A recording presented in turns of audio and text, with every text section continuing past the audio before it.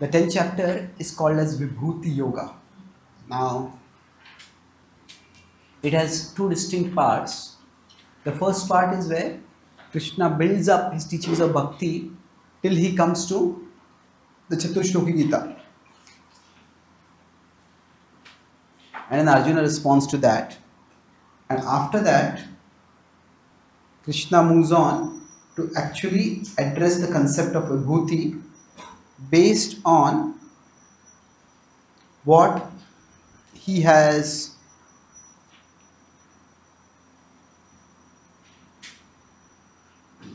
how do I get to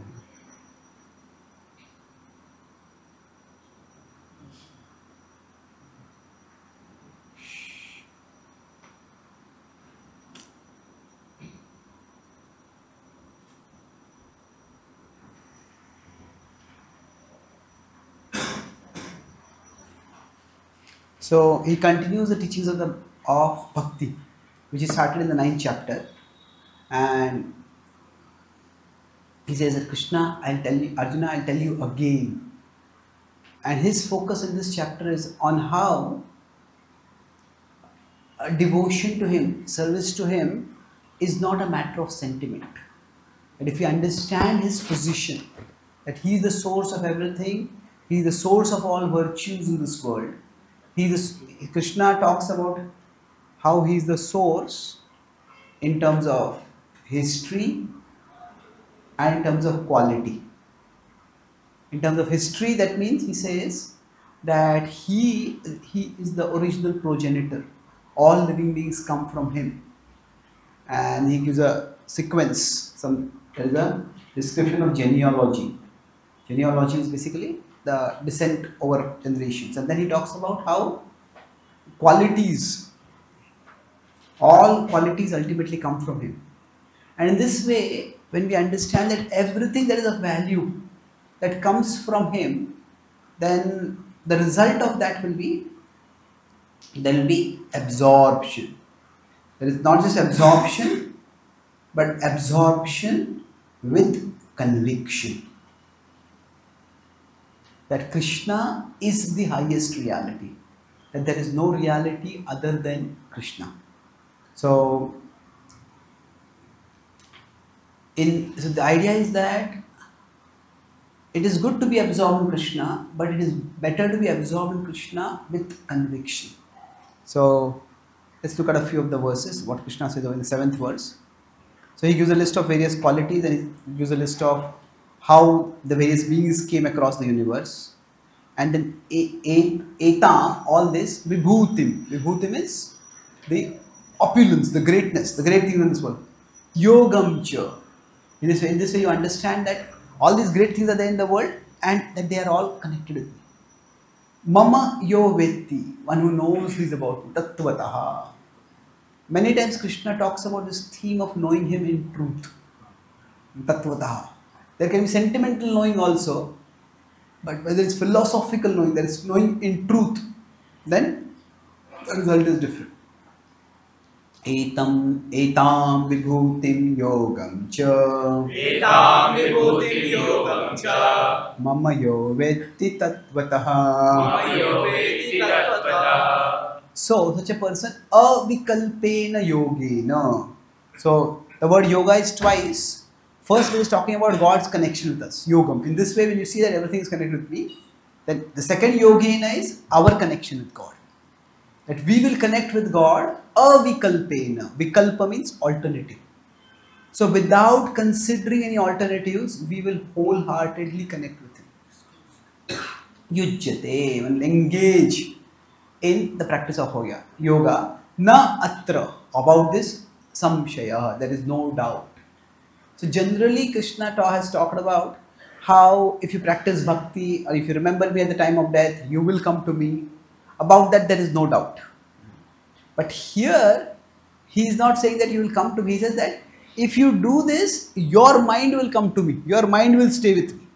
Your mind will not go anywhere else. So it is often philosophical conviction that strongly aids devotion. Sometimes people say that bhakti is just a matter of sentiment. you just, those people who are too sentimental, they practice bhakti. But here Krishna is saying that yes, people who are sentimental can practice bhakti also. But those who come with philosophical conviction, they will stay steadily, their mind will not wander. So vikalpena yogena सोऽविकल्पेन Yogen yujyate natra samshayah. युज्यते नात्र संशयः So together. एतां विभूतिं योगं च मम यो वेत्ति तत्त्वतः सोऽविकल्पेन योगेन युज्यते नात्र संशयः. So let's try to understand this process. That is, there is conviction, which is broadly of the intelligence. Then conviction, that will bring concentration of the mind. Without conviction, the concentration will depend on emotion, sentiment. Hey, sometimes I feel good, I will focus. When I don't feel good, why do I need to focus? So when there is conviction, then there will be concentration. And when there is concentration, this way, eventually, it will lead to purification. And after that purification will come absorption. So I discussed earlier about how concentration is more effortful, absorption is effortless. So now many times when we try to focus on Krishna, if we just try, say sometimes we have some japa remaining, just pick up the beat and start chanting. And of course we have less time, so it's natural that we want to finish our prescribed chanting. But then the problem at that time may be that we have not really reinforced our conviction. It's just something I have to get done. And then we'll find the mind will wander a lot. So if you just take a few deep breaths, maybe recite some words about the glories of the holy name, or recite some, try to remember the pastime of Krishna, maybe read some quote. Just give our intelligence some food. Because we give the intelligence some food, that then the intelligence will have the energy to refocus the mind when it goes off. So Krishna, that's why hearing regularly and remembering what we have heard, at least some things, that will so avikalpena yogena. By understanding Krishna's glories, we can focus on Krishna wholeheartedly. So how will it happen? Avikalpena. How does conviction lead to greater concentration? Because conviction essentially means that it is Krishna who is the substance, and everything else is ultimately insubstantial. That doesn't mean it doesn't matter, but it doesn't matter all that much. Today I have this problem, this person said this to me, I have to meet that deadline, that person said that, and so many things going on. But we realize that every day something or the other is going to be there. So there's no need to get so worked up about it. Now after this, Krishna will summarize his teachings.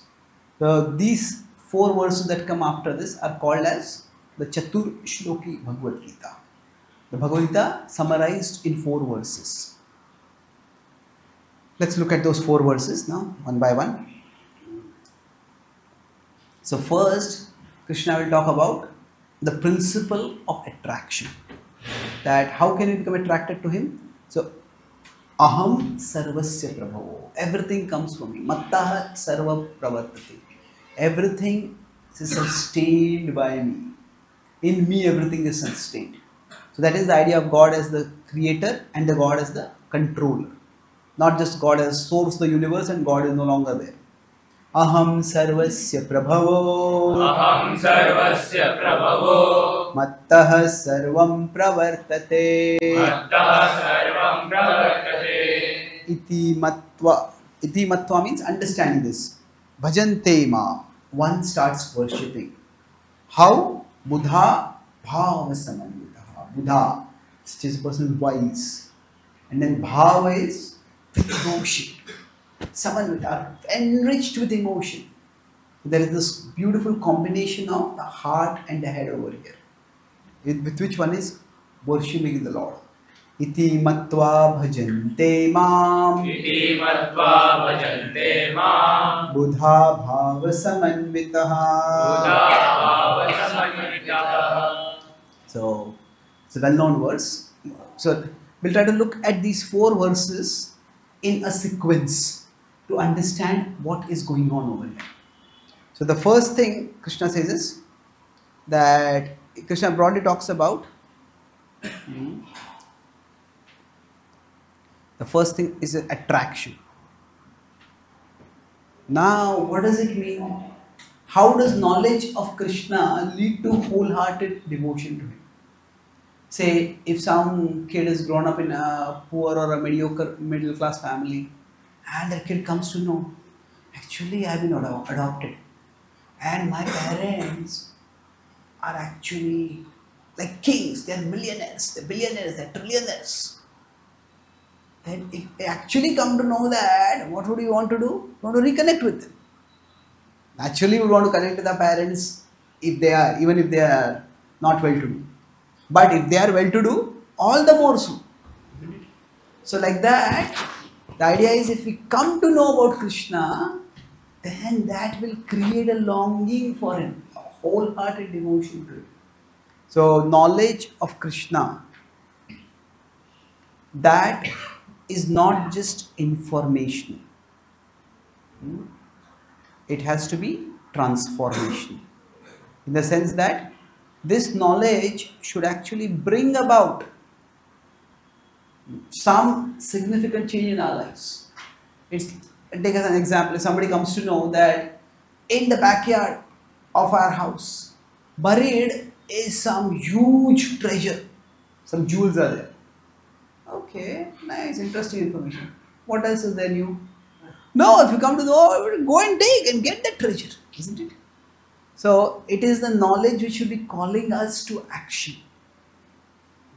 That's why the idea of God, if we don't make it relational, oh, God is some being existing somewhere up there. No, God is Suhridam Sarva Bhutanam. He's our greatest well-wisher. He wants the best for us. Why would we not connect with a powerful person who wants the best for us? We all want to grow in our lives. So imagine now if you want to get a job, you want to do some internship, you want to do some studies, and you need some recommendation from a professor. And now we try to develop a relationship with that particular professor, and then we try to do something for that person. Then we can get a recommendation. But if we came to know that, oh, actually that professor is interested in us, for whatever reason, maybe that professor is some distant relative of us, or that professor has heard of us from somewhere and they're interested in us, then we would be so much eager, isn't it? Somebody is powerful and influential and wants to help us. Why would we stay away from such a person? So to know Krishna, so knowledge of Krishna, it has many specific details. Oh, Krishna performed this pastime, Krishna performed that pastime. But it is, to know Krishna has 2 distinct aspects. To know his position and to know his disposition. To know his position means that he has power, supreme power. But not just power, but he has supreme power. And not only has supreme power, he also has supreme care for us. He has power and he has care. Why would we not want to connect with such a person? So that's the first verse. If we understand Krishna, then we will naturally be attracted to him. We are eager to connect. So the next verse talks about association. And this verse is talking about association in a very interesting way. It is not talking about association. Association plays many roles. One level is association is it starts our spiritual journey. Generally, when we get good association, that's when we start practicing bhakti. So that is true. But in this particular verse, Krishna is telling about how Association makes the spiritual journey both enjoyable and enlightening. Enjoyable and enlightening. Let's look at this. So, most of us know this verse. I'll just explain the meaning and then we'll decide it. Machitta. With the consciousness fixed on me. Prabhupada translated this sometimes very beautifully as not just as they fix their thoughts on me, but it's like that I am the home of their thoughts. Their thoughts find their home in me. So our thoughts may go in 100 directions. Like we may go in various places for our work, but wherever we go, at the end we come back home. So like that, their thoughts reside in me, Prabhupada says. So our thoughts, when we are functioning in the world, we have to think about many things. Think about our job, our health, our career, our relationships. But as soon as that is done, Krishna should be our home. We come back to Krishna. So Madchitta, Madgata Prana, that their whole life is devoted to me. And then Bodhayantaha. So Krishna is talking about basically when we are dedicated to someone, sannyasis for example have 3 dandas. Then you know what those, the 3 dandi sannyasis, the 3 dandas, they combine together. What is it? Mind, body and words. Mind, body and words. So Krishna is going to talk about those 3 things. The mind, Madchitta. Madgata Prana means their whole life. That is, we live our life in the body. Their body is devoted to Madgata Prana. And then, it's interesting, a friend spends almost 3 lines out of the 4 lines describing the tongue, what they do with it. Bodhayantaha parasparam. It's not just they talk with each other, it is they enlighten each other. So now the important thing is, each other, parasparam. So this is not Krishna talking about Guru speaking to a disciple. Bodhayantaha parasparam. And now it's also interesting that Krishna has already said in the previous verse that these people are Buddha. Buddha means they are enlightened. So how can the enlightened enlighten each other? Aren't they already enlightened? But Krishna says Bodhayantaha parasparam. And what is the nature of this enlightenment? Kathayantaschanmamrityam. They discuss constantly my glories. And tushyanti cha ramanti cha. Now, tushyanti means satisfied. Ramanti means delighted. While both of them are positive emotions, they are different degrees of positive emotions. Isn't it?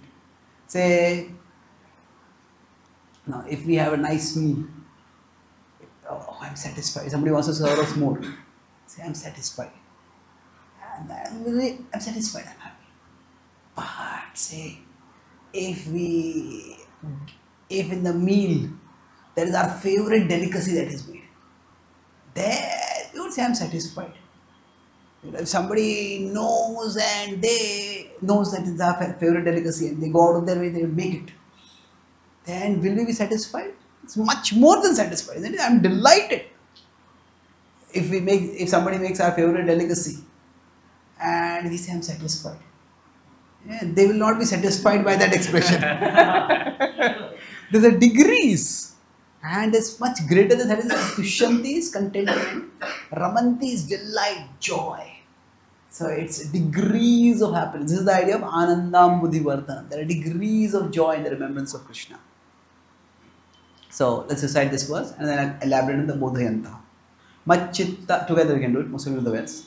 Machitta madgata prana bodhayanta parasparam kathayantascha mam nityam tushyanti cha ramanti cha. Yes. So here Krishna is talking about association in these terms in 10.10. Sorry, 10.9. Now when he's talking about it, what does he mean? How can the enlightened be enlightened? So the Buddha, how can there be Bodhayanta? Because enlightenment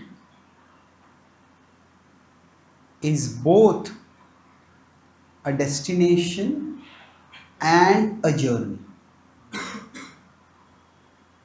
So how can it be both? Either I got to my destination or on my journey. But it's destination in terms of our understanding who is supremely lovable, who is the supreme object of love. Where should I be directing my heart's emotion and affection? Enlightenment means to understand that it is Krishna who is the supreme object of love. In that sense, our heart, our head, our consciousness, it goes in hundreds of directions. Oh, I may love cricket, I may love my some life partner, I may love wealth, I may love my country, I may love so many things.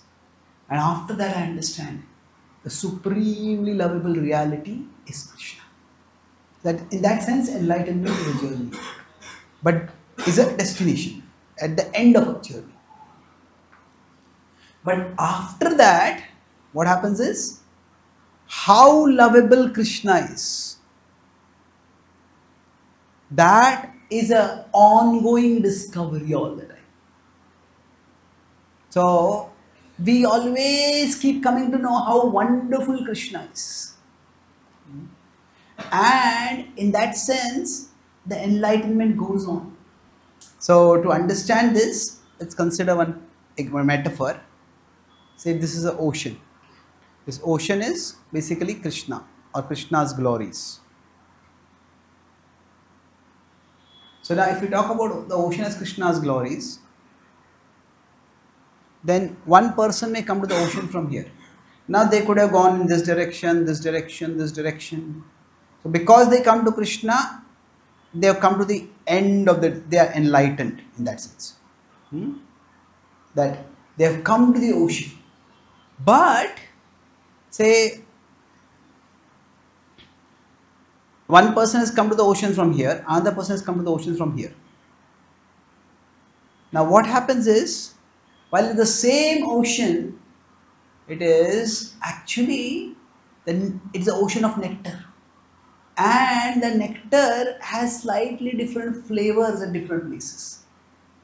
And then when the two of them, they have bodhayantaha, they both can enlighten each other about how wonderful Krishna is. Because Krishna is a person and we know him in a relationship. So in a relationship, I will experience Krishna from a particular perspective. You will experience Krishna from a particular perspective. And then both of us can relish that. And both of us can learn more about our Lord.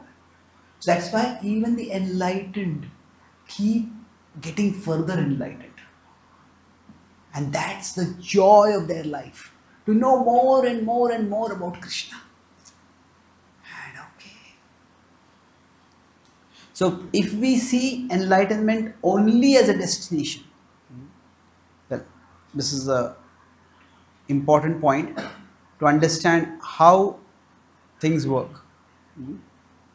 If you think enlightenment only as a destination, then what happens is that breeds an unhealthy certainty. And this can very easily lead to fanaticism. I know, and anybody who doesn't agree to me, that person is a deviant. That person is destined to go to hell. That person is Kali Chela.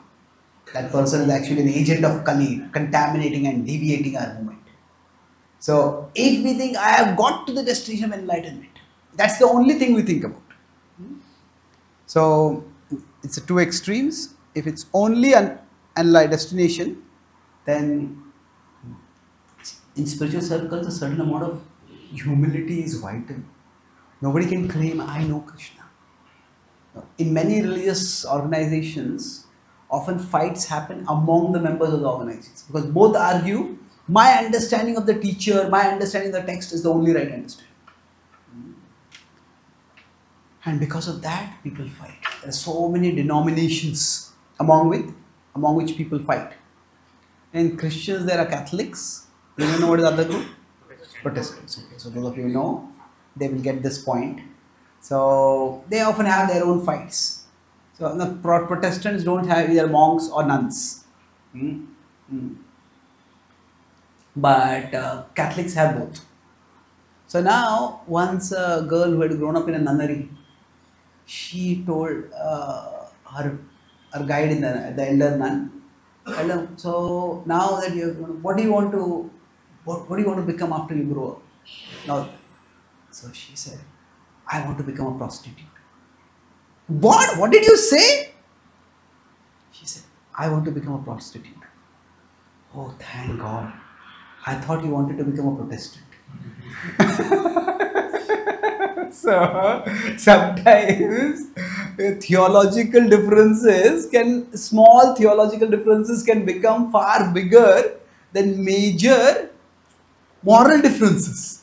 If somebody is somebody grew up in nunnery and she becomes a prostitute, that's a terrible thing. But no. Worse is if you become a Protestant. So we shouldn't lose.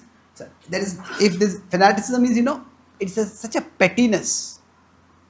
It's petty things. Small things are made very big. And this is not just to make fun of Christianity. Every religious tradition has this. There's one big temple in South India. There were two groups of even Vaishnavas itself. And so in the temple they would have a elephant, and the elephant would go on the deities would go on the elephant. The two groups of Vaishnavas, and they had difference about the shape of the tilak. That was the right tilak. And then one group said that the elephant has to be worn tilak like this only, and the elephant has to be worn tilak like this only. And then that conflict became so nasty that both sides just went on and on. And eventually they couldn't resolve it, so they went to the court. And Indian court system is they went from the local court, they were not satisfied with the decision, they went all the way to the Supreme Court. And it was a poetic justice, you could say. The day the Supreme Court gave the decision, that day the elephant died. So, because of that difference, that elephant was not used only. They stopped the procession for the Lord. Now, okay, yeah, tilak matters, but can you be so certain? This is the only right thing. Slight difference, you are a deviant. Well, okay, there are simple solutions could be there. In one group is doing now of course this is complicated history, but my point is that an unhealthy certainty can be toxic, can be fanatical. Now, on the other hand, if you consider enlightenment only to be a journey, then there can be an unhealthy uncertainty. Oh, you think Krishna is supreme? Yeah, maybe Krishna is supreme for you. Somebody else thinks the impersonal is supreme. Yeah, the impersonal is supreme for them. And somebody else thinks there is no God. Okay, that's also right. Yato mat tato pat. This is it's like God is a. There are some quotes which stimulate the intelligence, but they don't take the intelligence anywhere. So there's one Mayavadi, he says that God is like a circle whose circumference is everywhere, but center is nowhere.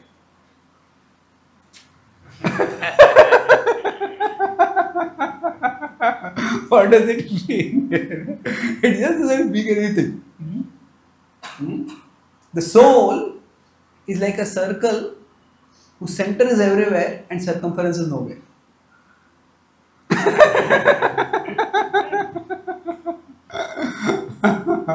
So basically, people say, actually, this is just a journey and just enjoy the journey. This is a journey. Spirituality, the idea is spirituality, a journey with no destination. If it's only a journey, then what happens is it just leads to relativism. Relativism is what is right for you is right for you, what is right for me is right for me. Now, in terms of people having the right to believe what they want to do, that's fine. But that does not mean every belief right. The right to believe we can respect. You can believe whatever you want. Krishna doesn't legislate belief. People can, right to believe is okay. But that's different from claiming that it is a right belief. They are two different things. So now when we understand that enlightenment is both the journey and the destination, that brings on one side humility. There is much that I don't know. But at another point, another side, it also brings clarity. It's not that everything is uncertain. There are certain bedrock truths that are absolutely there. Those truths cannot be compromised. If they are relativized, then there's nothing left. If somebody says, oh, whether we are the soul or the body, it doesn't matter.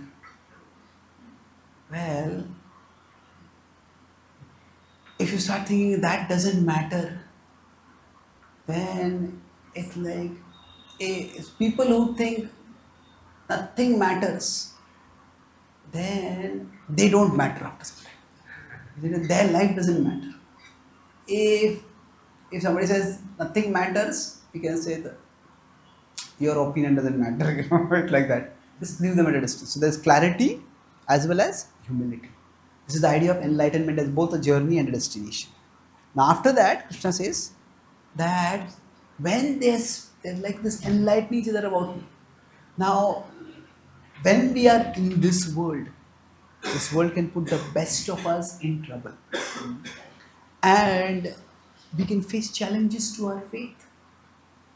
So, how do I see this particular situation? So, if we're in association, devotees can guide us. Okay, we are facing this particular problem. Okay, see, we may have conviction in Krishna's glories. Krishna is God, Krishna is in charge. But what does Krishna want me to do in this situation? So basically, Prabhupada writes that a devotee is never discouraged. Because the devotee always has faith, Krishna is my well-wisher. A devotee is never discouraged. Because a devotee has this, Krishna is in charge of my life. But he says devotee can be perplexed. Perplexed means, what does Krishna want me to do? I had a particular plan for my life. That plan is not working. Or everything about that plan has just gone off. So even Prabhupada worked extremely hard to try to build his business so that he could contribute to his Guru's mission. Now, if we consider Prabhupada, he is born in Kolkata, then he came to Mumbai, and then he was in Prayag. Now, if you see, these are quite long distances, and he moved his family. One of my friends has studied the history of India in the 1920s, 30s quite in detail. So I talked with him. He said this kind of movement was not very common, especially for business people. People who would work in the government would move them, the government would provide them quarters and they would move. But for a person to move the entire business to a different place, it was not common. The point I'm making is Prabhupada tried very hard to build his business so that he could support his Guru's mission. But it just didn't work. And again and again his business faced reversals. And that's when he talked with one of his god brothers. And Prabhupada himself read that verse, Yasyaham anugranami harishyeta dhanam chaya. Those on whom Krishna says, I show special mercy, I take everything away from them. That way they have nothing and no one except me to depend on. And Prabhupada felt as if this verse is speaking to him. And he talked with his god brother. And he said, yes. He said that when our Guru Maharaj passed away, when the mission got fractured at the Audiamat, then I also felt something similar. And this is your time. Yes, Krishna is giving you special mercy. So it is bodhayantaha parasparam. So when we are perplexed, what happens is, when we are perplexed, we need guidance. And that guidance can come from outside, and that's described in 10.9. And it can come from inside. That's described in 10.10. That's the words we're going to discuss. That the guidance can come from both places. So why do the enlightened keep needing to enlighten each other? Because we may be enlightened about that Krishna is God. But how does Krishna want me to serve here right now? Let us say, for example, for all of us, should I take this job or that job? Should I enter this ashram or that ashram? Should I do this service or that service? Our life may be centered on serving Krishna, but still there will be perplexity for us. So outside and inside.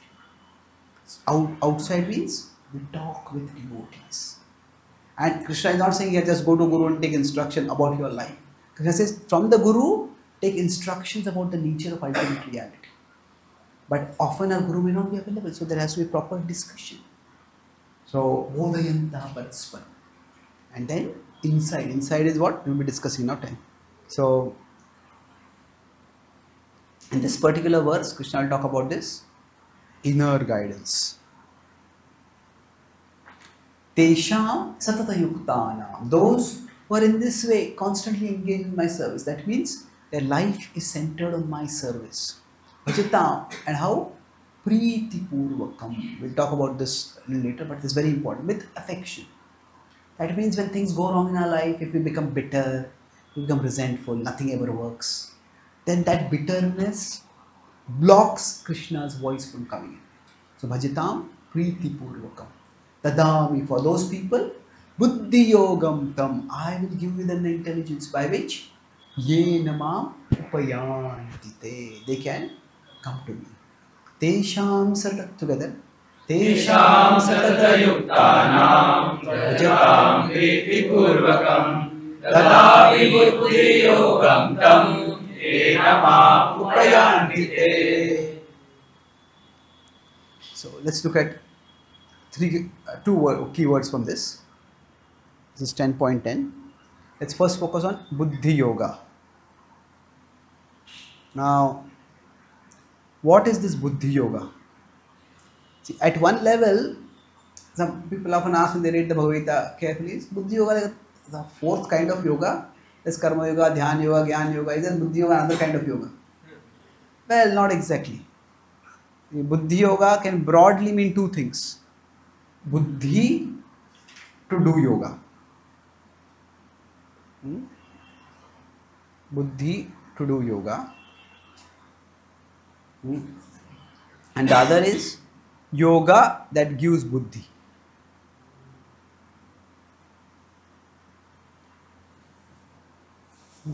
So now Krishna himself uses the word Buddhi Yoga at many different places. In 238 when he uses the 239 Esha te abhita sankhe buddhir yoge tvaimam shuno.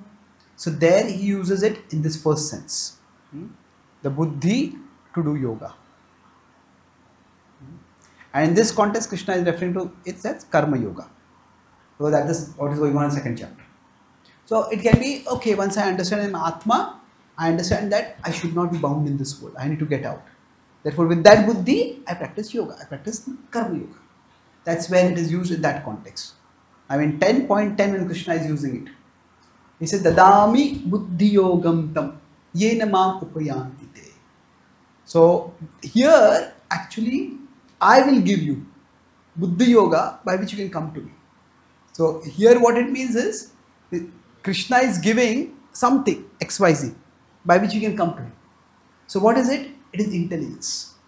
Now, in this context, actually both meanings are possible.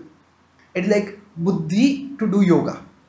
Because we are able to come to Krishna by what Krishna gives us. So it is buddhi to do yoga. So it can be buddhi that with which to yoga. But then another point over here is that it can also refer to before that what is one doing? Tesham satat yuktanam bhajatam preeti purvakam. That is already yoga, isn't it? So it can also refer to the yoga that gives buddhi. Now what does this mean basically? That bhakti has a very dynamic relationship with buddhi. And understanding that is very helpful. So sometimes devotees ask that when we surrender, should we surrender our intelligence or should we surrender with our intelligence? You understand the difference? That when we surrender, should we surrender our intelligence? Okay, I don't know anything. I am a fool, you please enlighten me. And there's an example of that. Who is that? Sanatana Goswami, Murkhami. I don't know, Kyami, I don't know anything. So we surrender our intelligence, but the other is we surrender with our intelligence. Now if you see in that same conversation Sanatana Goswami says this, eventually when Chaitanya Mahaprabhu starts speaking to him, Chaitanya Mahaprabhu doesn't treat him like a fool. Chaitanya Mahaprabhu gives him elevated philosophical knowledge. And whom can you give elevated philosophical knowledge? Who already has basic philosophical knowledge, isn't it? So it's not literal that we just reject or abandon our intelligence. We surrender with our intelligence. So the principle is that in bhakti, our focus is on service.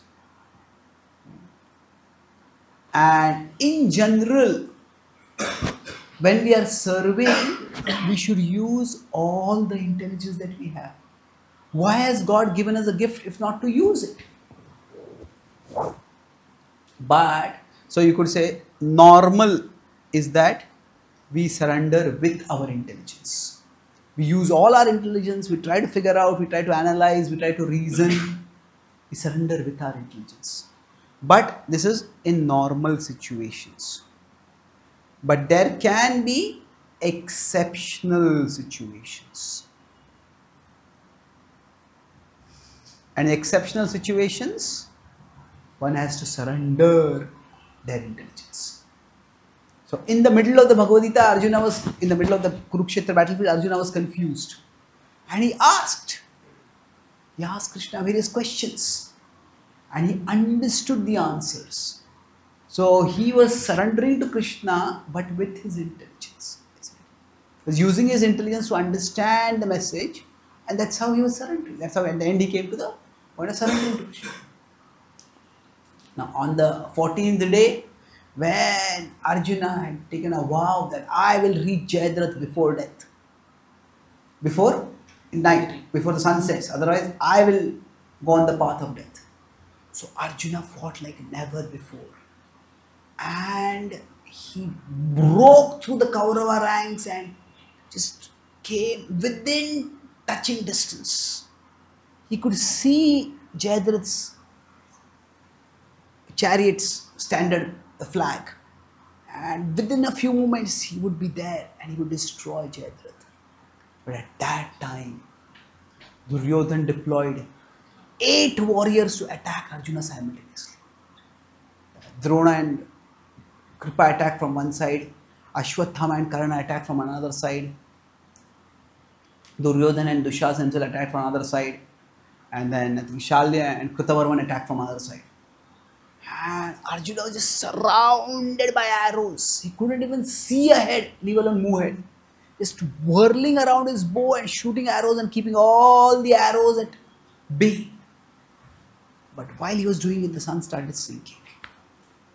And Arjuna started feeling despair. So close, yet so far. So at that time, Krishna noticed his friend's predicament. And he decided to help. Krishna summoned the Sudarshan Chakra. Within moment, nobody even noticed. And then he set the Sudarshan Chakra to cover the sun. And when the sun got covered, suddenly everybody stopped fighting. And the Kauravas started cheering.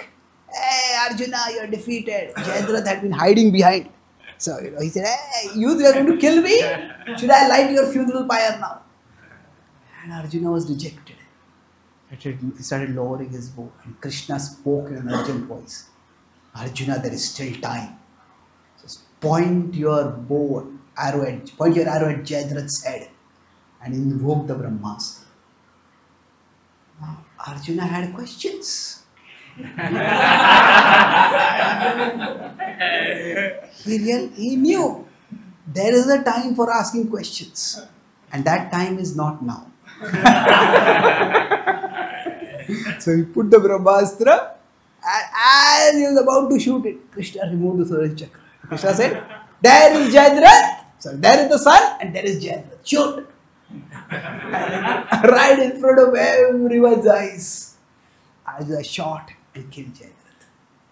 So the point I'm making is, there are some times we have to surrender our intelligence. But that is not the normal way Arjuna fought. Arjuna fought throughout the battle by using his intelligence. So even when Krishna was with Arjuna, Krishna was not micro-controlling Arjuna. You know, shoot this warrior, don't shoot this warrior. No, he was assisting Arjuna in the fight. But major strategic decisions, Krishna was there. So why are we discussing about the surrender over here? Do we surrender with our intelligence or we surrender our intelligence? See, normally when we are practicing bhakti, we use our intelligence as much as we can and we try to practice bhakti. But at some times, we will just not be able to figure out with our intelligence. Why is this happening? What is going on over here? So then what do? Then we maintain Priti Purvakam. That is the important thing. See, normally what happens? When there is lack of success, especially after there is earnest effort, earnest endeavor. You know, I'm doing everything, I tried this, I planned this, I executed this, and in spite of that, there is lack of success. Then it's very easy to become bitter. But Krishna says, don't become bitter. Stay positive, stay affectionate. Bhajatam Priti Purvakam. Krishna, you must have some plan for me. I do not know what is your plan. You must have some plan. Right. See, when Prabhupada came to America, in one sense, he had a lifetime of failure behind him. Now, of course, Satsaruma has written the first volume of the Lilamrita, he calls it a lifetime in preparation. But if you look at the title, who wants to spend a lifetime in preparation? Maybe 5 years in preparation, 10 years in preparation, 20 years in preparation, a lifetime in preparation. That's a bit too much. So we could look at it another way and could say that, oh, Prabhupada had a lifetime of failure. But those who met Prabhupada, even when he was just an unknown Swami walking on the streets of New York, the first thing that struck him was he was so happy. He was just so happy talking about Krishna, chanting Krishna's names, writing about Krishna. He didn't have a need for fame. He was not bitter and craving and resentful about the fact that he had not succeeded. He wanted, of course, Krishna's glories to spread, but he was content within himself. And that's bhajat. So Prabhupada even at that time was doing bhajatam priti purvakam. So what happens is, in our service, there is external success and there is internal success. Now ideal is both come together. So external success is our contribution. What is it that we are trying to do in this world? Internal success is our connection. So now external success may or may not be in our, may or may not come. It is not in our control. But inner success is. It is largely in our control. So for example, when we say, try to speak about Krishna, one person might come, 10 people might come, 100 people might come. But we can still speak about Krishna. And when we speak about Krishna, we will be illuminated by that. We will feel enlivened by that. Now, it is largely beyond our control. So, could say it's mostly in our control. You can say it's not entirely in our, it's mostly beyond our control. So, this bhajatam priti purvakam means we focus on this. When we focus on this, then we will have priti purvakam. Krishna, I am grateful for every opportunity to connect with you. And I connect with you, and that I'm enriched. I want to share that enrichment with others. And I want it to reach others. But I am also myself enriched by this connection. So if we are doing Bhakti Priti Purvakam, then Krishna will give us ideas. Dadami Buddhi Yogam. If this is not there, typically then we can be bitter, we can be resentful, sometimes we can start feeling insecure, unworthy. Now should we feel in Bhakti, it's important that humility is not insecurity.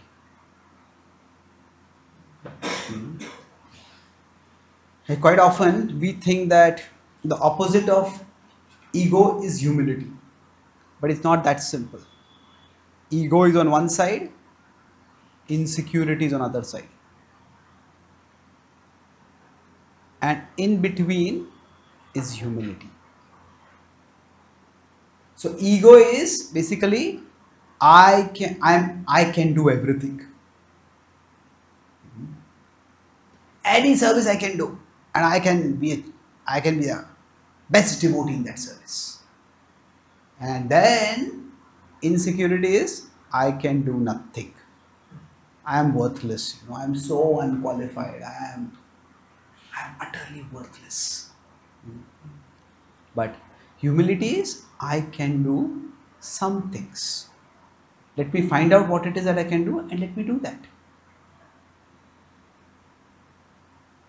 So Prabhupada would often say, find out something to do for Krishna and do it. So now of course, if we have senior devotees guiding us and giving us insights about how to serve, that's a fortune. But humility does not mean fixating, oh I am useless, I am worthless. Humility means understanding that I am not God. But that also doesn't mean that I am nothing. See, we are Mamai Amsho Jiva Loke. We are a part of Krishna. We are not the whole, but we are also nothing. We are also not nothing. We are also not nothing. So I can do something. So it's like I am a part of Krishna. And that means this is a philosophical truth. But what does it mean practically for us? That means I have a part in Krishna's plan. Now what is the part for me? That may take some time to find out. Say, if somebody is selected in the Indian cricket team. Now if they are selected in the Indian cricket team, whoever selected them will have some part for them. Okay, are you an opening batsman? Are you an anchor batsman, a pinch hitter? Are you a fast bowler, a spin bowler, this, that? What is your role? Now, what is the specific role that we want to play? That may take some time to find out. But if we are a part of the team, that means we have a part in the team. So we are, Krishna says, Sanatanaha.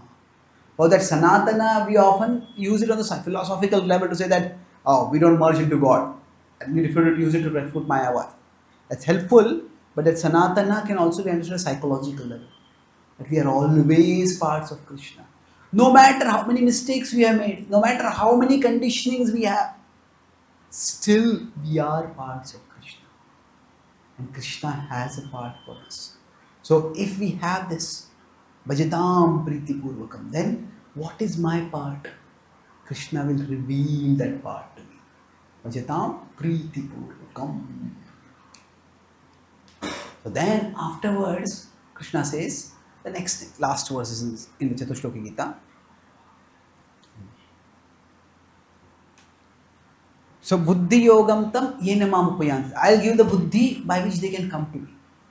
But somebody may say that, okay, now I know this is the path I should do.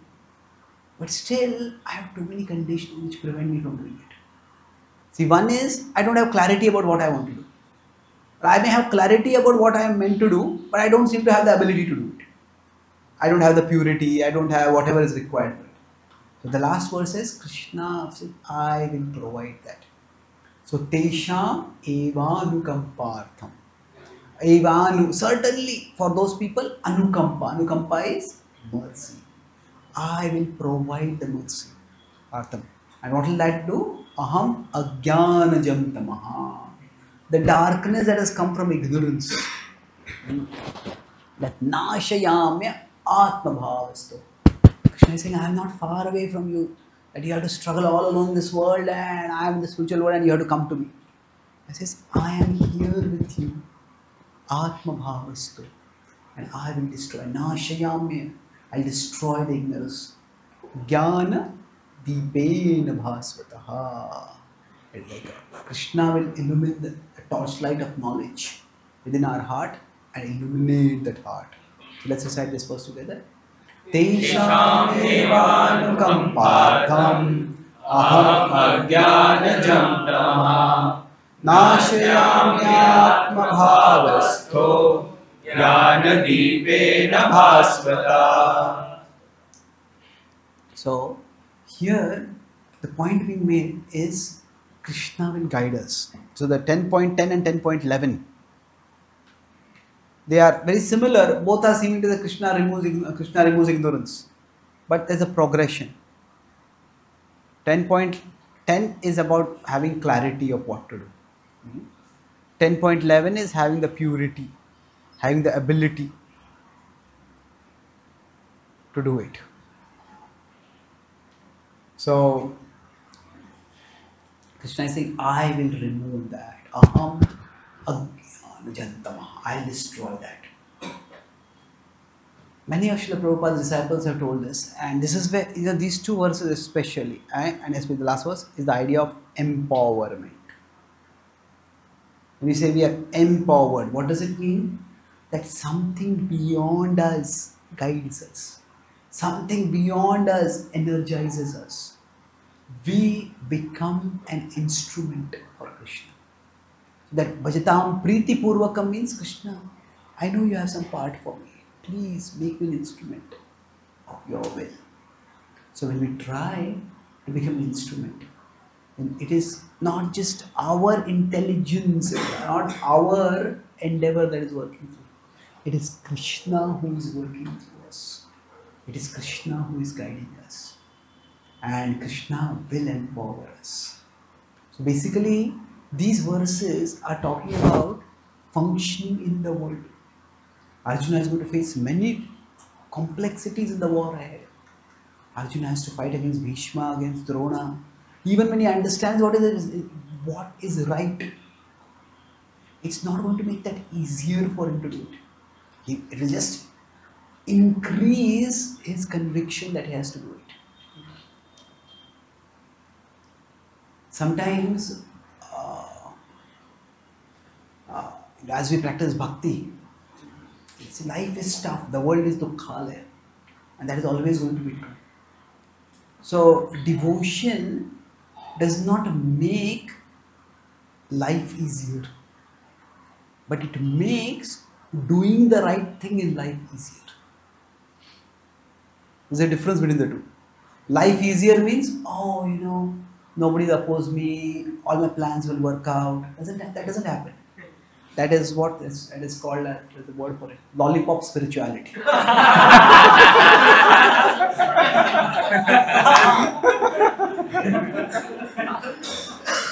So, that, I just chant some Hare Krishna and everything in my life will become easy. So, this doesn't happen.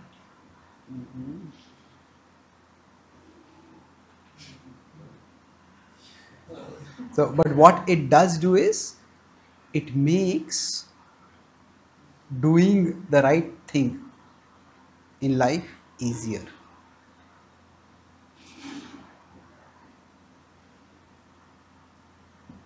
That Krishna especially mentions this later in 1858. If you become conscious of me, you will pass over obstacles by my grace. He's not saying obstacles will not be there, but you will be able to pass over those obstacles. So life itself will be tough. Krishna, to give a metaphor for this, say if you are in ocean, Krishna doesn't say that I will make the ocean stormless. Krishna says, I will make your ship unsinkable. Now, unsinkable ship does not necessarily mean it will not be hit by the waves. It does not mean that we may not struggle to steer the ship in the right direction. That will be there. And even when we are in the ship, sometimes the water will hit us also. And then we challenge. So it make life easier means it's like we have a stormless sea. The material world will never be like a stormless sea. But make doing the right thing easier means it's like we have an unsinkable ship. It won't be destroyed, but still we have to navigate it. And over a period of time, as we become convinced that this ship is unsinkable, and then we become more and more trained at facing the waves and finding a way ahead through the waves. So this is Krishna's special mercy. Now after this, then Arjuna is very touched by hearing this. And in one sense, the Bhagavad Gita ends over here. Because Arjuna will declare, Krishna, you are the Supreme Lord, Param Brahma, Param Dhama. He says, I accept everything that you say. That you are the Supreme Lord. Sarvam evatmanatmanam vittattvam purushottama. You know everything, O Lord. But you no one knows. And then, while the Gita ends over here, Arjuna asks a specific question thereafter. He is now clear that Krishna wants him to engage in the world, to practice spirituality in the world. That he has to not just turn away from the world, but fight the war. So then he's asking Krishna, you're told repeatedly that I should remember you. But how can I remember you while my senses are turned toward the world? How can I remember you when I'm looking at the objects of this world?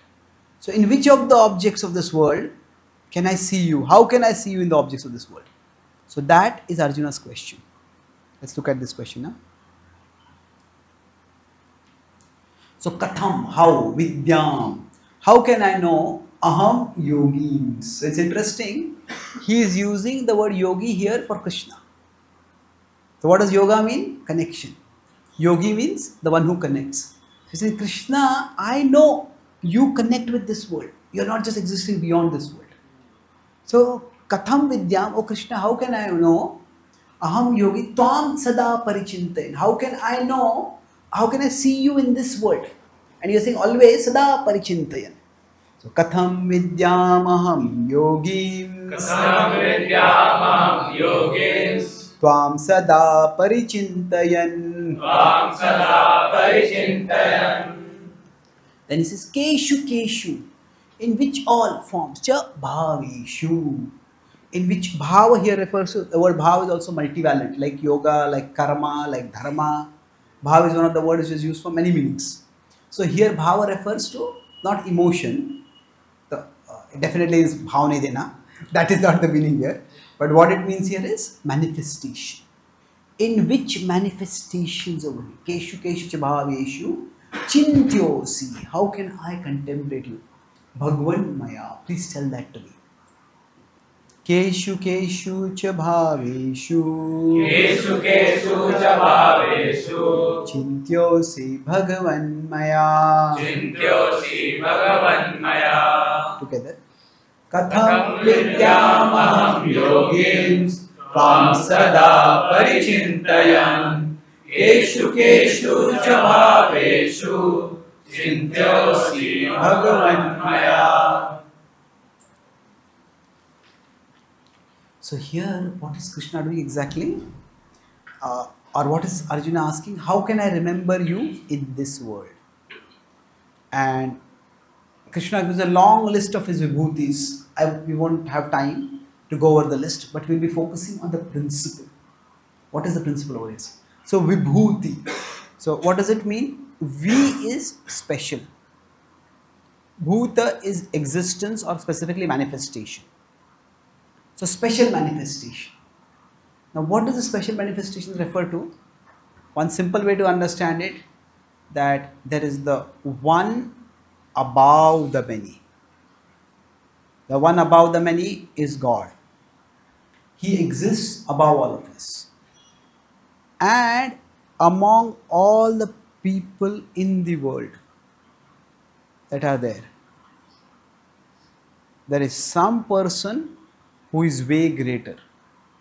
The one above the many manifests as the one among the many. So this is Vibhuti. Now what does this mean? That in this world there are many people, there are many things, but some people have extraordinary abilities. There are many objects, but some objects have extraordinary qualities, extraordinary features. And those extraordinary features catch our attention. They catch our attention. So when they catch our attention, at that time, what happens? When they catch our attention, we can just get caught in them and we can lose our connection with Krishna. But if we understand that the attractiveness of those things comes from Krishna, then those things can remind us of Krishna. So in the battlefield, Arjuna will see Bhishma's military prowess. He will see even Duryodhana's great prowess in his fighting. So he will of course see Bhima's nice fighting prowess. So when he sees this prowess, where is this prowess coming from? It is coming from Krishna. So basically Vibhuti means, so at one level everything comes from Krishna, but everything doesn't catch our attention. When we are going around in the world, it's not, if there are 100 people somewhere, we don't see all the 100 people. Some people catch our attention. It could be various reasons. Maybe they are very attractive, maybe they are very powerful, maybe they are very loving, maybe they are just a new face over there, whatever it is. So some things catch our attention. So Krishna is saying that Vibhuti in one sense refers to the attention catching ability, or attention catching attribute, you can say. That whatever attention catching attribute you see in this world, that attention catching attribute comes from Krishna. So now in Arjuna's specific cultural context, Krishna, there are many attractive things, and Krishna lists all those things. And in this way Krishna says that this is how you can remember me, by looking at these attention catching attributes. So when we understand this particular point, we can redirect our attention towards Krishna. Let me explain this with another metaphor. Say, if there is an ocean, a vast ocean, and say if I am here. Now from the ocean, drops have come. Some drops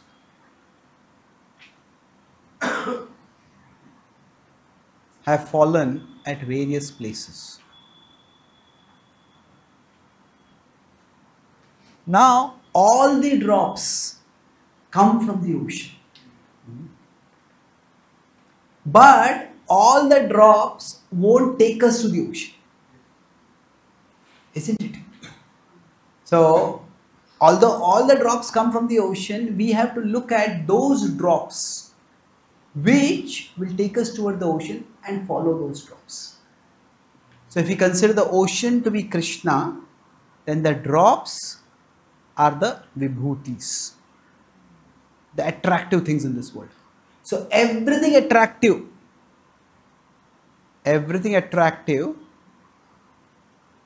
comes from Krishna. That is true, but everything attractive takes us to Krishna, that is not true. So for example, somebody is extremely good looking. Now their beauty comes from Krishna. But will beholding that beauty take us toward Krishna? Focusing on that beauty? No. But on the other hand, if we go to a place like Mayapur and the deities are dressed very beautiful, we look at that. That beauty will take us towards Krishna. Now, if we are very agitated, we are disturbed by something that has happened in our life, and we go to the banks of the Ganga in Mayapur, or we go to the banks of Jamuna in Vrindavan, or we go and behold the Himalayas in Rishikesh, just seeing that magnificent natural beauty, that will calm our mind. That's also beautiful. Now, will that beauty take us away from Krishna? Unlikely. But that beauty can calm our mind and point us toward Krishna. So beauty is only one thing. There can be many things like that.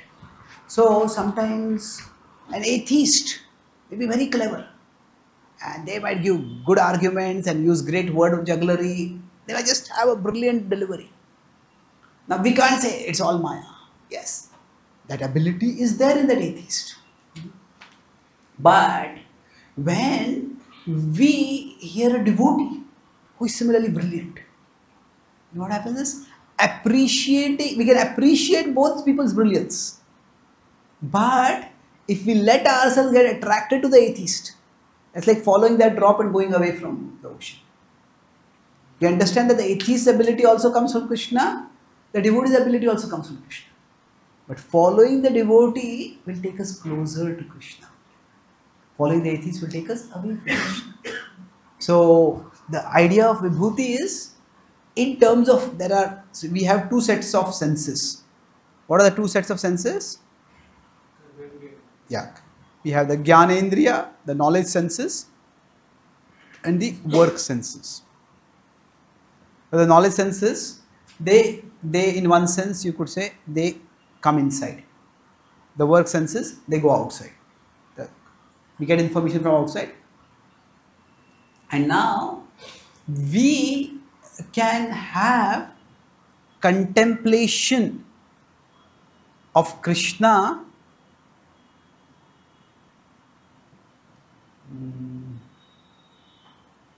okay, let's not use the word contemplation here. Sorry.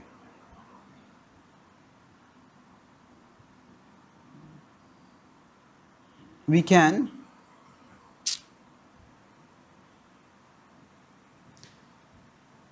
in terms of remembrance of Krishna. Remembrance of Krishna, any vibhuti, so all vibhutis can serve as reminders of Krishna. Where I mentioned earlier, when Hanuman saw Ravan in his regal opulence in his court, the first thing he thought was, hey, Ravan is such a powerful person. If only he had been virtuous, he would have been such a great devotee. He would have done such great good with the world. So in that sense, in terms of remembrance of Krishna, all vibhutis can be used as pointers, as tools to remember Krishna. But in terms of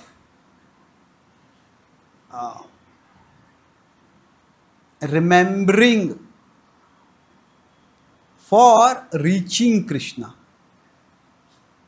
it's only some vibhutis.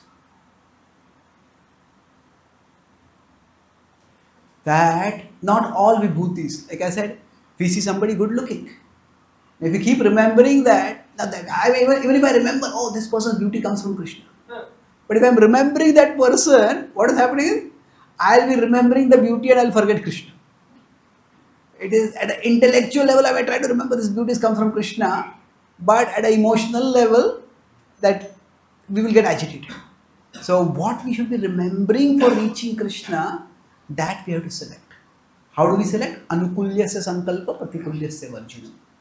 So we select based on, we accept what is favorable, we accept, what is unfavorable, we reject. So for example, when we are new in bhakti, at that time it's best to focus on reading Prabhupada's books, reading Shastra, not getting caught into reading other things. We focus on learning our tradition first. We learn to commit ourselves to the tradition. We learn to become convinced. Maybe 5, 10 years, 15 years down the line, once we have become completely grounded, then at that time, we may want to share Krishna with others, and then we want to learn about where others are a bit more. And that time, we may want to read other things also. But at that time, we will be sufficiently attracted to Krishna, sufficiently convinced about Krishna, that when we read about some other traditions, some other cultures, we won't get captivated by that. Because everywhere there is a vibhuti of Krishna. In every tradition there will be some vibhuti of Krishna. Even in, you could say, among atheists, there is some vibhuti of Krishna. Among materialists, there is some vibhuti of Krishna.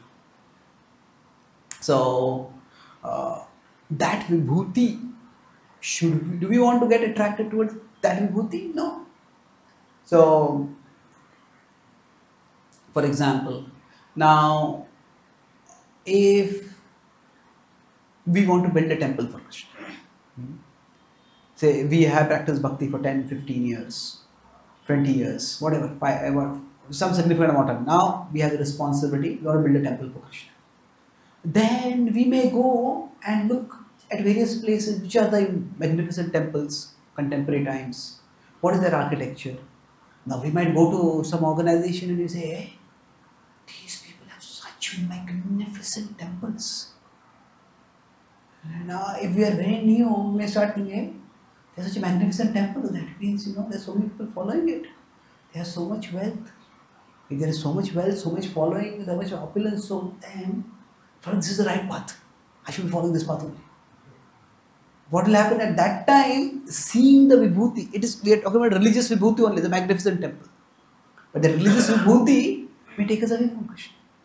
But once our heart is fixed in Krishna, then we see, these people have built such a big temple for their guru, their idea of whoever is supreme. This architecture is nice, this is a good idea, maybe we could adopt this. So then we see what is attractive, and then we see how that attractive thing can be used in Krishna's service. So that way, the attractive things, I'll make 2 points and I'll conclude this talk. The attractive things, they can serve 2 distinct purposes. They can be competitors to Krishna for our attention. The whole game in bhakti is fixing our mind in Krishna. That means directing our attention towards Krishna. They can be competitors to Krishna, or they can be pointers to Krishna. So now which will be which for whom? That depends on the person, isn't it? If you see, we go back to this earlier diagram where there is a river and the ocean. Now if somebody is here, then this drop is going to take them away. But if somebody is over here, then this drop is pointing them. So each one of us has to figure out what is a competitor to Krishna for me and what is a pointer to Krishna. So somebody is good at music. Maybe initially they focus on learning Krishna songs, learning Krishna bhajans, and learning to sing for Krishna. Now afterwards, if they want to decide that, okay, I want to learn various forms of singing, which are traditional forms of singing, contemporary forms of singing, and then we can present Krishna songs or Krishna music through that way. That's good. But if every form of singing has its attractiveness. But if we start doing it initially only, then what is going to happen? Then we will get caught in that only and we forget Krishna. So we have to, each one of us to decide what is Anukul, what is Pratikul. Say for example, nowadays there is rock kirtans. You see this rock mantra, and people use a lot of Western music for singing. Krishna kirtan. Now, is that good? Is that bad? Well, we could say anyway Krishna is being glorified, that is good, undoubtedly. At the same time, each person has to see, what am I remembering? So for people who are already westernized, whether in India or in the West, for them rock is already familiar. And Krishna is the new thing. But for us, Krishna will be already familiar and rock may be the new thing.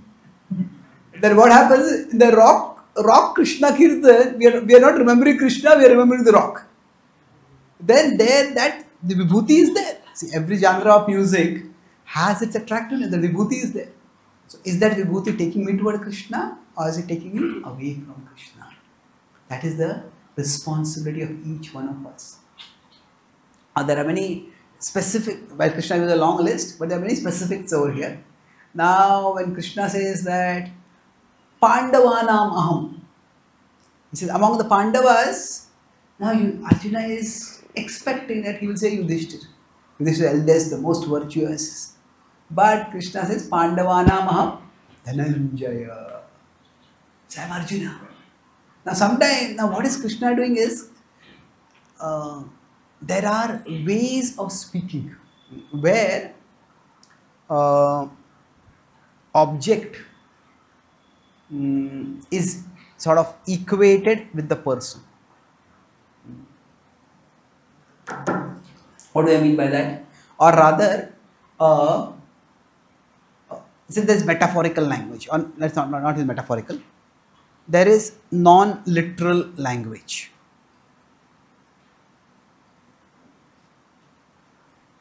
Say for example, we may be making a phone call and the phone call breaks, and then we call that person from another phone and they say, my phone died.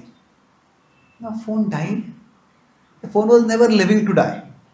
But we are using the word died to say that the battery got discharged. So, or for example, yesterday I was talking with Achyut Mohanpur and I said that, your social media team, can it help me? He said, my social media team? I don't have any social media team. I don't have any social media. I said, your means your temples. So sometimes when I use the word your, it can refer to the person specifically. It can also refer to the group, isn't it? So it can say when two teams are playing each other. He says, so your batting was good. It can refer to your specific batting was good. We are talking with the captain, it can refer to your team's batting was good. So the point is that many times when we use the word I or you, it need not be literal. It can be non-literal. Now generally it doesn't happen with I so much, but with we it happens. We could mean just one, two people, it could mean all of us. So we use the word non-literally. So many times people say that this particular chapter is talking about pantheism. Pantheism means everything is Krishna. Krishna says, oh, I am the Himalayas among immovable objects. Among mountains I am Sumeru. Among rivers I am Ganga. Among animals I am the lion. So they say this is pantheism. But is it pantheism? Pantheism, you remember in the morning I mentioned, what is it? Everything is God. Now, it is not pantheism for many reasons. First is, Krishna is referring to specifics, not all, not everything. Isn't it? Pantheism is everything is God. Krishna is not saying all animals are me. He is saying among animals, I am the lion. Mrugana Mrugendro. Now that's one thing. So it's not referring to pantheism because it's clearly specifics. And then second point is, it's not pantheism because Krishna is, if you look at it before and after, he's saying generally what is the meaning of a particular passage, particular section. If you want to look at it, we can look at it start and end. And both places he's saying these are my glories. He's not saying this when he's saying this. If he is all those things literally, there's no point in saying my glories, because there is what happens in pantheism. It's like God is distributed into everything and God has no separate existence. That's the idea of pantheism. So it's not pantheism. Now, sometimes some people say it's monism. Monism is impersonalism. But it's not impersonalism also. Why? Because when Krishna tells Arjuna that Pandavanam aham Dhananjaya. So Arjuna doesn't say, hey, Krishna, if we two are one, then why do you have to speak the Gita and why do you have to listen to the Gita? Just shut up. We are one. He doesn't say that. So it's not impersonalism. Arjuna keeps hearing the Gita. So he understands that Krishna is using that in a particular sense. Krishna focuses on Arjuna because while Yudhishthira has virtue, Arjuna has devotion. The greatest devotion is in Arjuna, and that's why his focus is on Arjuna. And then finally, so this is Vibhuti is a special particular by which looking at the attractive things in this world we can remember Krishna. And then the last verse which gives the principle. Krishna starts by saying that actually I am going to tell only a few. Pradhanyatah kuru sreshta nastya anto vistarasya me. That I am only speaking principle ones because there is no end to this. So for example, in today's world, we may say that Virat Kohli is batting. That is Krishna's opulence. Or say whoever is Modi's elocution ability. That is Krishna's opulence. Or maybe who was that scientist who helped the cryogenic technology develop Nambi? A movie was made on him. He was a brilliant scientist, but he was framed by America, and then a lot of things happened. So his scientific ability is Krishna. It's Krishna's opulence. So Vishwanathan's chess ability is Krishna's opulence. So in today's world, whatever attracts our attention, that is Krishna's opulence. So when His Holiness Adhant Maharaj had written that book Journey Home, that time we had got endorsements for that book from different people. So one of our devotees in Kolkata is very well connected with very elite people. So he got an endorsement from Saurabh Ganguly. So then Maharaj asked, who is he? So, so he said, in India he's so famous that if you write cricketer, it will be like an insult, like a Indian captain. He said a famous cricketer. And then Maharaj smiled and he said, if Chaitanya Mahaprabhu had come in these times, he would have come as a cricketer.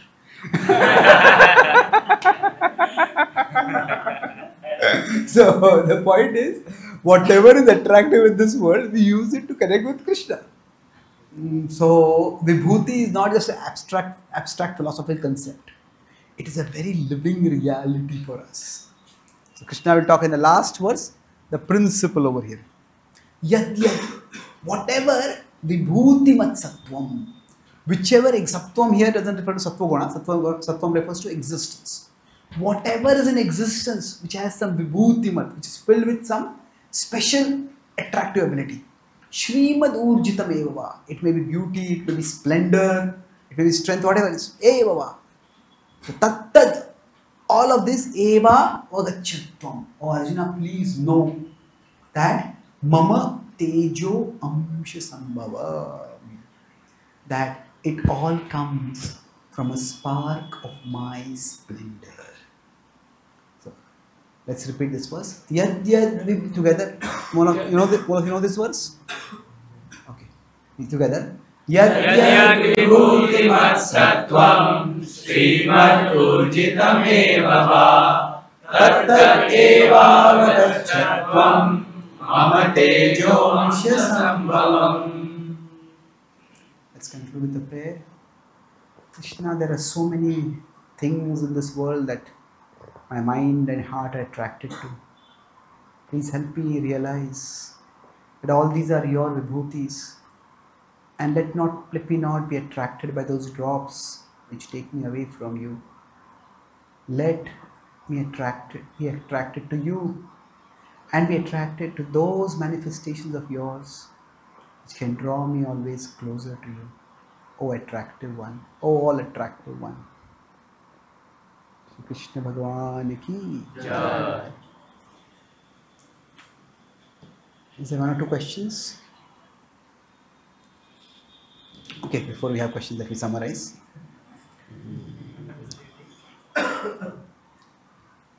Once I gave this class and one devotee told me, The summarizing is your vibhuti. So then I told him, that was the time when I had forgotten to make the summary. And I said, Prabhu, it's your vibhuti that you are seeing it as my vibhuti. Getting that point? That if I can see it as Krishna's vibhuti, then that won't make me proud. But if I see it as, oh, I am so clever, I remember everything, then that same drop, that same ability that Krishna has given me, that can take me away from Krishna. So, if we look at, we are looking today in this chapter about how Krishna begins first by talking about his glory. We talk about how he is the source in terms of history. All beings come from him, and devatas come from him in terms of qualities. And if you understand that, then there is that buddhi, that conviction we get, and conviction leads to undeviating, avikalpena yogena, concentration. From that concentration will come purification, and that purification will come absorption. Then we put a good amount of time in looking at the Chaturshloki Gita. So this was largely 10.1 to 7, especially 10.7. Then 10.8, we discussed the principle of how knowledge should lead to action, to transformation. That if you understand Krishna's glories, Krishna is the source of everything, that should lead us to becoming devoted to Krishna. So it's like if I come to know about a hidden treasure, then immediately I should want to go and dig it. So then we discussed about how enlightenment is both a destination and a journey. Now, if we see it only as a destination, then that can lead eventually to unhealthy certainty, which leads to fanaticism. If we see it only as a journey, then that leads to an unhealthy uncertainty, which leads to relativism. So for us, enlightenment is both, and we get a certain level of humility that I can never know Krishna completely, but at the same time, there is clarity. There some fundas are true. It's like an ocean. I am approaching the ocean from here. You are approaching the ocean from here. And we can both enlighten each other. So enlightenment is a destination because Krishna is my goal. Krishna is lovable. Krishna is my well-wisher. Krishna always has a plan for me. In that experience, that conviction is Krishna. That in terms of that conviction, it's a destination. But journey is, if I am part of Krishna, what is my role right now? We always keep evolving in that understanding because the world is dynamic, the world keeps changing. So therefore, what happens after that is, we discussed, Krishna gives us Buddhi Yoga. This was 10.9, then was 10.10. So Buddhi Yoga is what? Both it can be the Buddhi to do yoga. That with intelligence, we discuss surrender. In normal times, we surrender with our intelligence. But there are times when we surrender our intelligence. It's also the yoga to do Buddhi. So we surrender with intelligence, or we surrender our intelligence. And then basically, I don't know Krishna, I just want to serve you. I'll absorb myself in you, and then you will give me the intelligence. Then we discussed how when we may all be perplexed in life. We are perplexed, we still try to maintain that Priti Purvakam. Krishna, you must have some plan for me.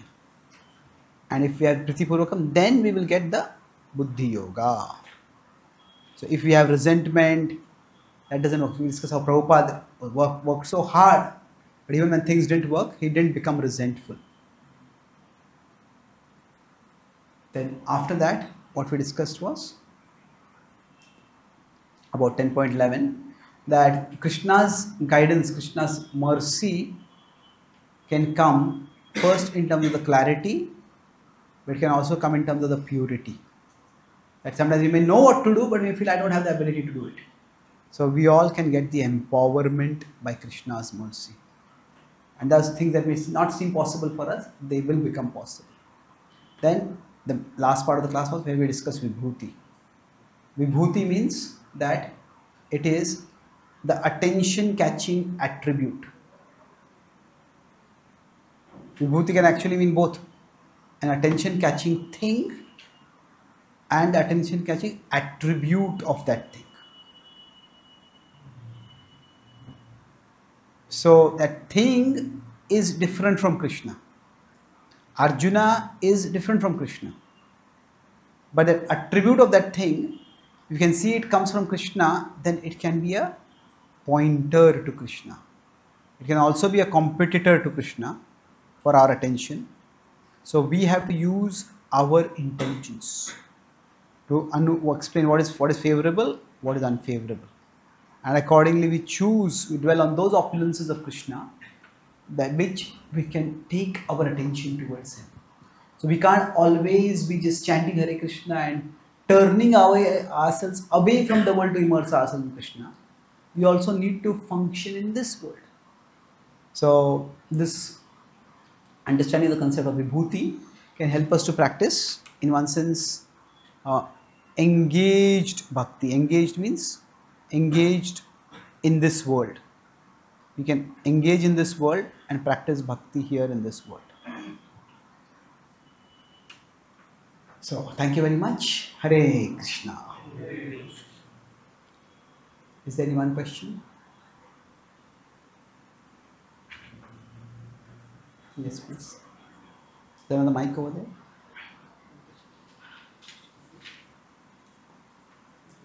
So you told that we are part and parcel of Krishna, so we have also the part in the role of in the plan of the Krishna. So you told that by the Vrajadham Priti Purvam, Krishna will give us the Dami Buddhi Yogam. So in this way, Krishna will reveal our plan in his part, our part in his plan. Is it right? Perfect, yes. So it may not happen immediately, it may take some time. It will happen with time. Yes, sir. So you told that things which don't seem possible for us will become possible. So probably sometimes like we see some arrangement of Krishna, like he's directing us towards something, but that seems impossible for us. So what should be our step towards it? Because we think that it becomes sometimes so impossible. Like we think we are not competent for. Yeah. We don't have the abilities for such a huge thing. Yeah. So see, we all have to recognize that we have limitations. Now, we are not God. So only God can do everything. We can't do everything. So basically, when something seems impossible, we have to evaluate whether that feeling that it's impossible, it is based on objective considerations or subjective considerations. See, objective considerations could mean that, say, if somebody tells us, okay, you go in Spain and you do preaching in Spain, in Spanish. Well, I don't know Spanish right now. So right now I can't do it. So objectively there's something which you can't do. If somebody tells us, do something which is just objectively not possible. Somebody tells us, say for example, do two services simultaneously. Now sometimes we can be cleaning and maybe talking on phone with someone, counseling someone. But we cannot be taking 2 phone calls simultaneously. Isn't it? So there's some things which are just objectively impossible. And that, first of all, you have to acknowledge. Now, when there is some subjective evaluation, so very few things in life are actually objectively valuable, but there are. So, No matter what I want. It's a, if I had to do a program here and 1 hour later I had to do a program in Delhi, I can't do that. So objective factors. Then when it comes to subjective, there are again two things. There is our position and our disposition. Subjective means that I am saying it in terms of subject it varies. So if some service is extremely important for me, then I have to learn it. Say if say somebody's responsibility is that they have to build a temple for Krishna, and they say, I can't do fundraising. Well, then either you step down from that position, you hand that role over to someone else, or you buckle up and get ready for this role, isn't it? A mother can't have a child, a woman can't have a child and say, oh, I don't think I can be a mother. Well, you already have a child now. If you are in that position, you have to take responsibility for the position. So sometimes what may seem impossible, if our position requires it, now we may not be able to do it as well as someone else, but we have to do it. So one is based on our position.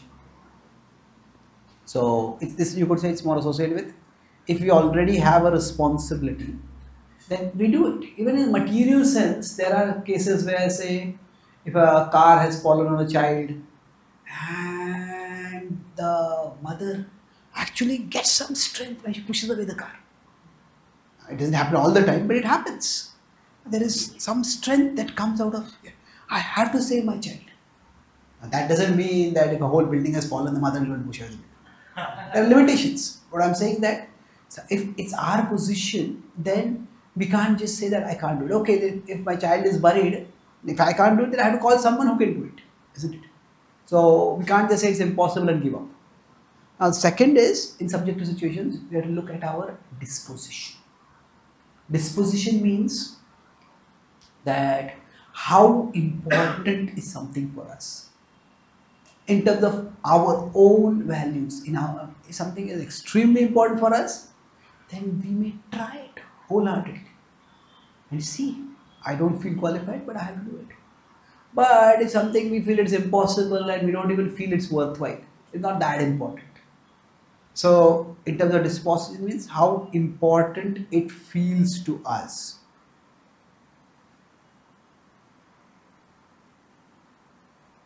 So this disposition to some extent is also associated with individuals, in the sense that, say, a Kshatriya will feel extremely bad if they are not able to protect someone physically. A Brahmana will also feel bad if somebody is being injured, but a Brahmana will not feel that bad. But you can say all Kshatriyas, all Brahmanas are also not the same. So whenever there is a fight, there is need to be a fight. Yudhishthira is more like a Brahman Kshatriya. Let's try to avoid the fight as much as possible. Bhima is like a Kshatriya. He is Kshatriya squared. He is itching for a fight. So everybody has their disposition. So some people are by nature, they are stimulated by challenge. They are stimulated by risk. They are adventure seeking. And for them something impossible, yeah, I want to try it out. Some people by nature they might be more routine seeking. Routine means not they want to do routine things, but it's more that they want a structure, they want stability, they want predictability in their lives. Now these are just different dispositions. So for them doing something impossible, okay, it's just too much to do. So that's okay. Each one of us is an individual. So we all need to stretch ourselves. You know these three zones. There's the comfort zone, stretch zone and panic zone. So now if you consider, recently there was a World Yoga Day. So yoga is about stretching. We stretch our body and our body becomes more flexible, more nimble, more fit. But the key is in yoga, we have to stretch ourselves in a way that is comfortable. If any yoga posture becomes too uncomfortable, let's just stop it. So similarly, each one of us has to stretch ourselves. But we have to stretch ourselves in a way that is comfortable. If it is too uncomfortable, then we'll go into panic zone. And then we stretch ourselves too much, and somebody will have to get a stretcher for us. So that's how we deal with what seems impossible. Okay. So thank you very much. Yeah. Okay. Like when we see some patterns in which Krishna is trying to say something, like I asked you a question, so in that also I see something that Krishna is trying to say. So how do we get convicted on that path? Because we don't get so much conviction that this is what he's saying. Like, Well, yes, it's an incremental process. It's very rare that somebody will have absolute conviction. It doesn't matter. We function in life with as much conviction as we have. And we explore. Bhaktivinoda Thakur says that sometimes we go on a particular path. People say this was not the right path. You don't have to come back all the way. You can turn from there, go in the right direction. What that means is sometimes the journey towards our goal may not be straight, maybe a little zigzag. That's okay. So one understanding of surrender is to do what we can with what we have now. I have this much conviction, with this much conviction, I'll do this. So do what we can with what we have now. So maybe in future I'll have more, maybe in future I can do more, but this is what I have, this is what I can do, and by that we will grow. Online question has come. Okay. Shiv K. Prabhu is asking. Shiv is asking. Hare Krishna Prabhuji, we have free will, but our access to free will is limited by the modes. So Yes. how do we get free from the modes and take shelter of Krishna? Seems nothing is in our hands. Well, asking this question was in your hands, isn't it?